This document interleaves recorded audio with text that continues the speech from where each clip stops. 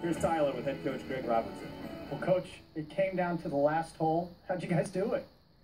A lot of grind this week. You know, we were behind the whole day, had a few birdies coming in. I think all of our counters played their last few holes under par.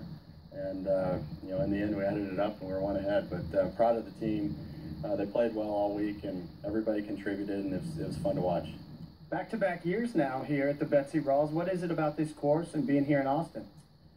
You know, I'm not sure. We prepared well this week, and obviously had a good tournament last year, but we came out strong at the very beginning of the tournament. It kind of fell back a little bit after the second round, or throughout the second round, but then finished strong today and came out with the win, so pretty special week. Well, Coach, congrats. Guys, back to you. It was a special week indeed, and how about the week for Davey Weber? 8-shot victory when it's all said and done. Records fell in the process.